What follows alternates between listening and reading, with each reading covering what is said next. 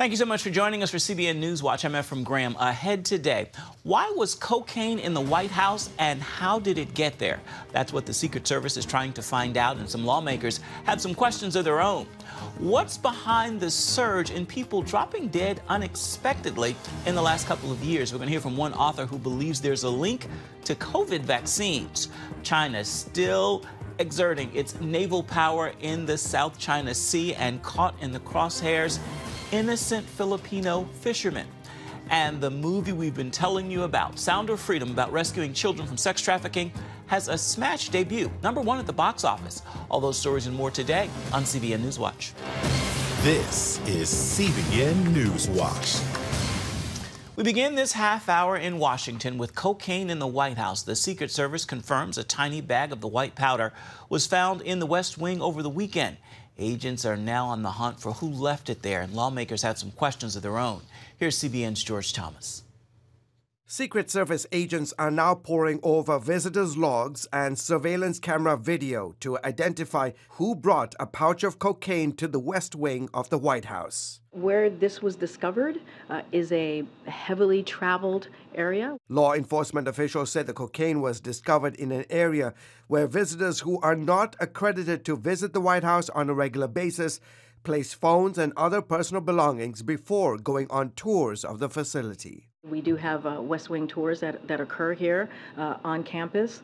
They happen in this particular past couple of days. They happened on Friday, they happened on Saturday and Sunday. We have a result. We have a yellow bar stating cocaine hydrochloride. The powder was found in a small clear plastic bag Sunday evening during a routine sweep of the West Wing, which sits adjacent to the private residence of the president and close to the Oval Office. Officials are combing through security footage. They're looking at who might have dropped this unintentionally or how it ended up in the White House in the first place. Both the president and first lady, including son Hunter and other family members, left Friday for 4th of July celebrations and were not on the grounds when the substance was found. Authorities had to briefly shut down the White House. One law enforcement official telling Politico that it's unlikely we'll know who brought the cocaine to the White House, given that it was found in a highly frequented area of the West Wing. We have confidence that the Secret Service is going to get to the bottom of this. During a meeting with Sweden's Prime Minister, President Biden was pressed on how the cocaine got into the White House, but didn't respond. Republican Senator Tom Cotton, though, wants answers. He wrote a letter to the Secret Service asking how the cocaine managed to slip past authorities. If the White House complex is not secure, Congress needs to know the details, as well as your plan to correct any security flaws, the senator wrote in a 2-page letter. The Arkansas senator also wants to know how many times illegal drugs were found at the White House in the last 5 years. George Thomas, CBN News. Here's a quick look now at some other important stories in the news. The British Parliament has approved a bill that prevents government bodies from boycotting Israel. Michael Cove, the official who advanced the bill, said it was aimed at fighting the BDS movement, which stands for Boycott, Divestment, and Sanctions Against Israel. Drinking from nearly half of U.S. faucets likely contains forever chemicals that may cause cancer and other health problems. That is the finding from a government study released Wednesday. The synthetic compounds, known collectively as PFAS, are contaminating drinking water to varying extents in large cities and small towns and in private wells and public systems. And the tipping culture may have reached a tipping point. 30% of Americans believe the practice of and prompts for tipping have gotten out of control. That is according to a new survey from Bankrate. Coming up, a national discussion about questions over the COVID vaccines are back in the headlines after a federal judge's ruling that the Biden administration probably violated the First Amendment by shutting down viewpoints that disagreed with official explanations. And we're going to hear from one author who raised his own questions about the link between the surprising increase in sudden deaths and the vaccine. We've got the story when we come back.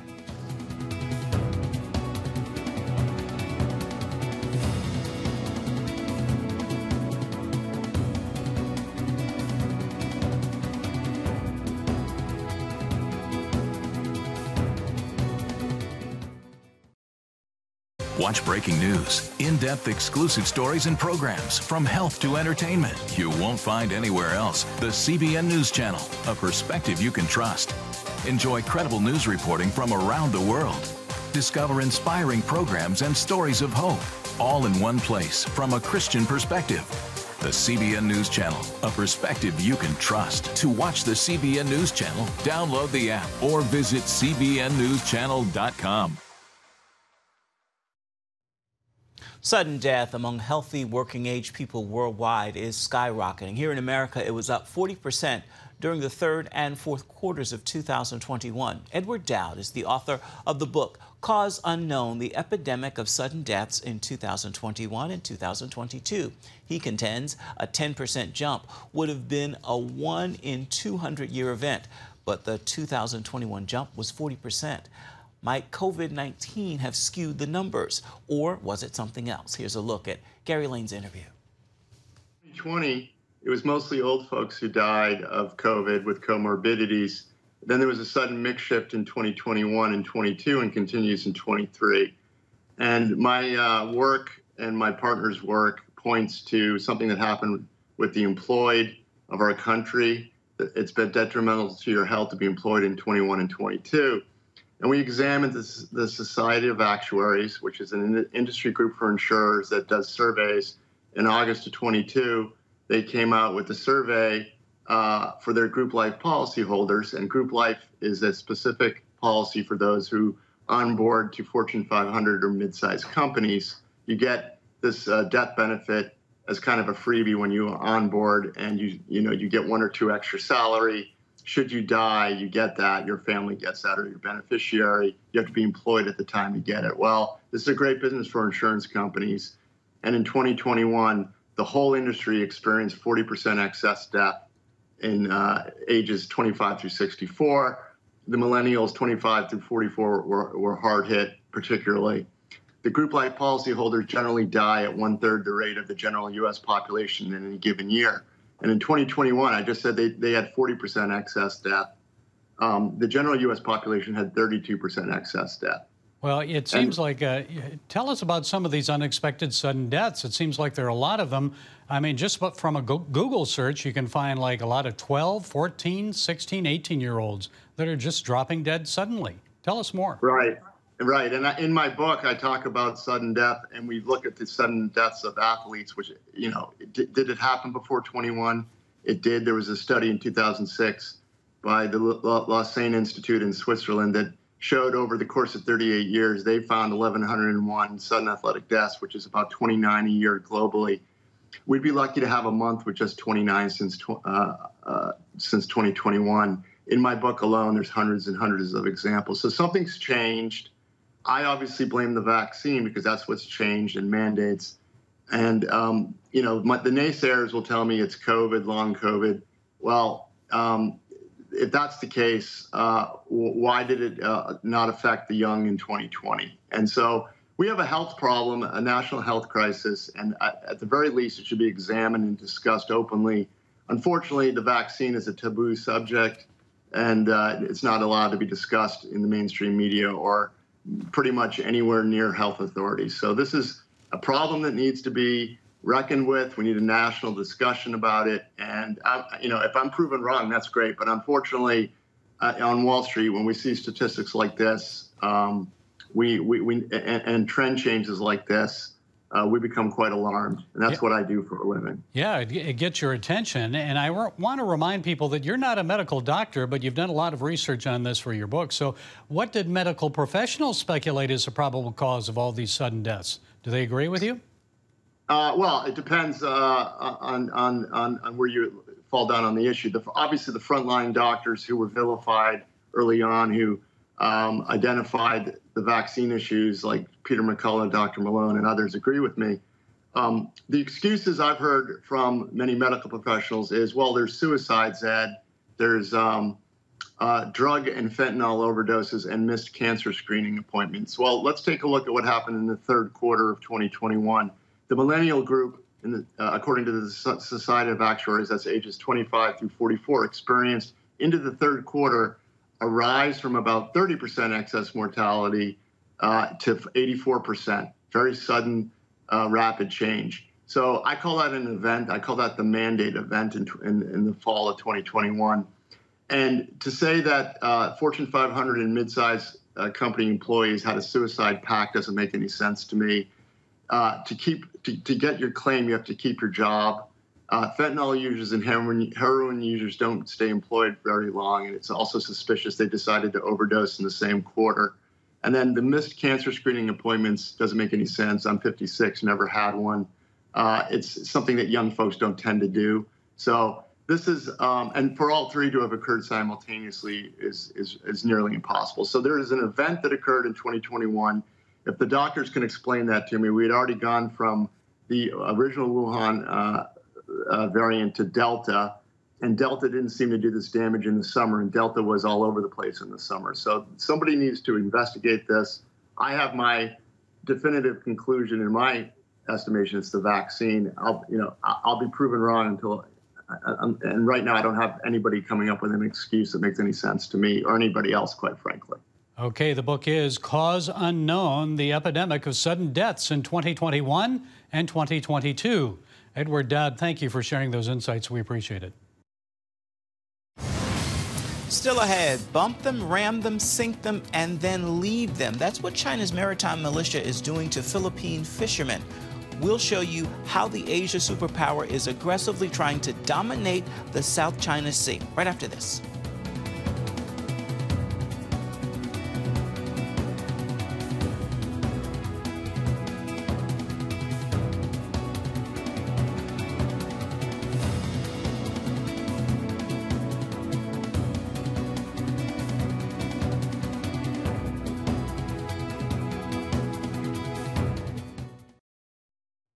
China is continuing to assert its dominance in the South China Sea. Over the last 10 years, Beijing has deployed significant military assets to intimidate any country challenging its key international shipping lane.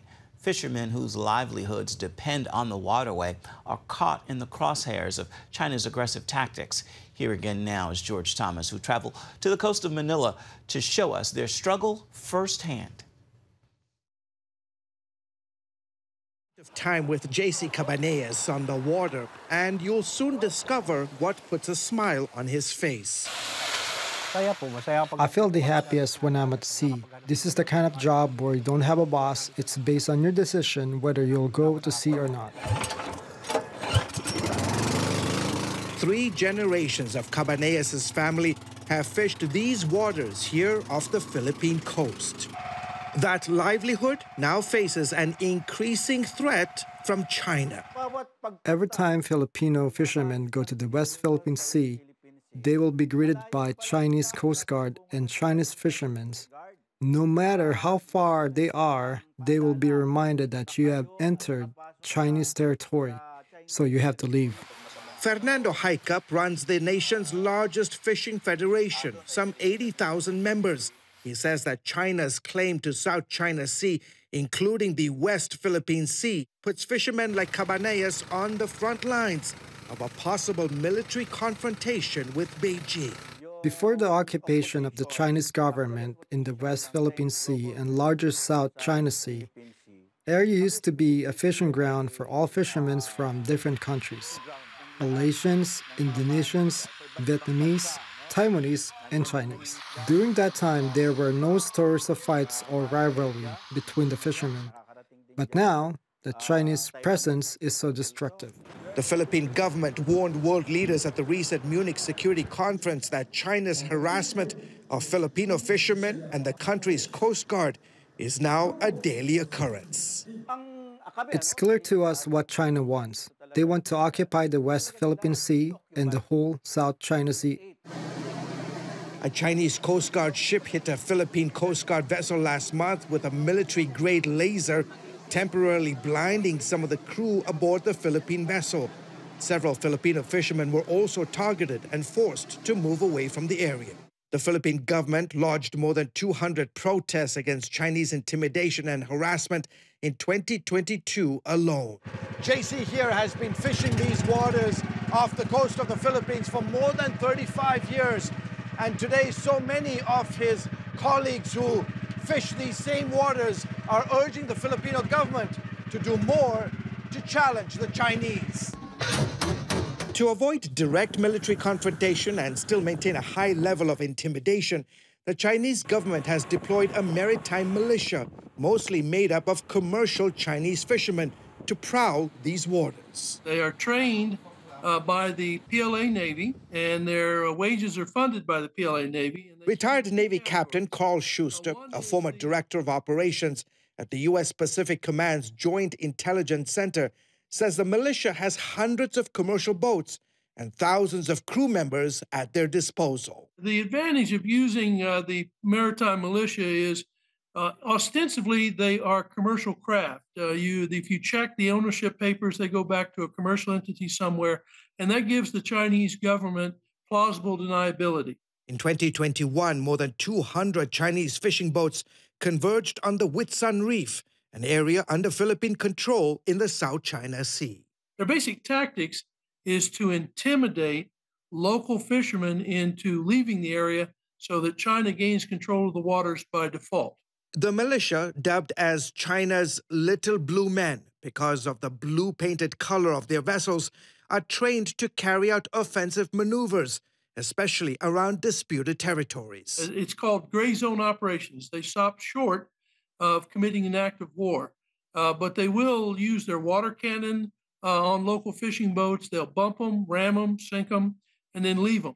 Experts say China's hybrid warfare here is similar to how Moscow deployed its Russian Little Green Men to infiltrate and take over Crimea in 2014. And in theory, they could do even more than that. If they ever wanted to launch an attack, they could even use some fishing boats clandestinely or surreptitiously to carry weapons or carry soldiers. It's one big reason why the Philippines and neighboring countries are reluctant to openly challenge the Chinese on the high seas. When they come up on one of these craft violating local rules, are they approaching a purely commercial craft or are they approaching an armed ship?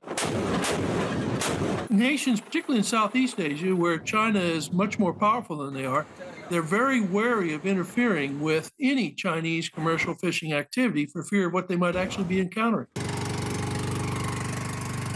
Back on his boat, J.C. Cabanillas is thrilled that the United States and the Philippines are strengthening their military ties. Both countries are set to resume joint patrols of the South China Sea. We Filipinos need to stay strong as well, so that the Chinese will see we're not scared of them. The more we look intimidated, the more they want to occupy us. George Thomas, CBN News, Manila. Coming up, it's an important film we've been telling you about for the last few weeks, and now it's #1 at the box office. We're going to have a look at The Sound of Freedom. When we come back, stay with us.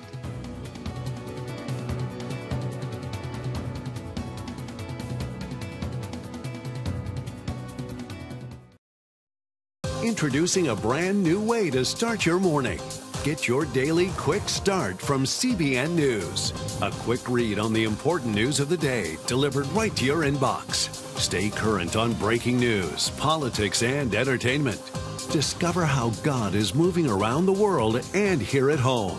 Plus, get exclusive stories and daily scripture encouragement just for you. Stay informed. Go to quickstart.news and subscribe today. The Sound of Freedom, a faith-based thriller from Angel Studios, is now the top film in the country. The film had a smash opening on the 4th of July, coming in at #1, pulling in $14 million at the box office. The movie stars Jim Caviezel and tells the story of a former Homeland Security agent, Tim Ballard, on a mission to free hundreds of children from sex traffickers. Here's a look at the trailer.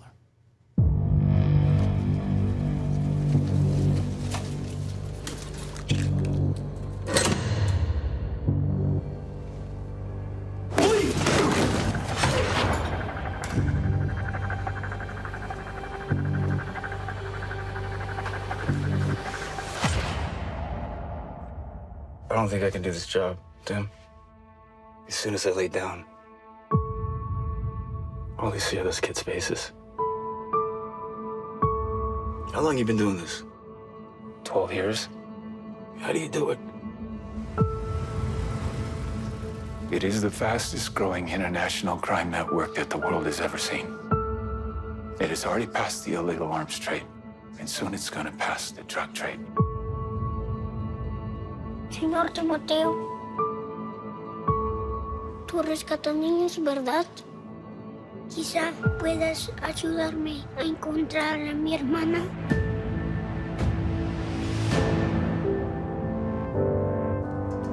Imagine walking into a room right now, seeing an empty bed. What would we do?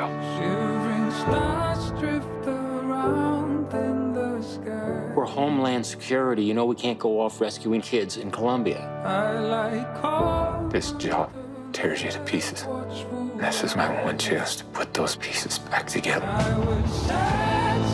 We're talking about extracting an 11-year-old girl from an army of rebels. Not just her. I'm talking about rescuing hundreds of kids. She could be a block down the road, or she could be in Moscow, Bangkok, LA. Over 2 million children a year are being sucked into the deepest recesses of hell. If we do nothing, someday it's gonna reach the likes of you.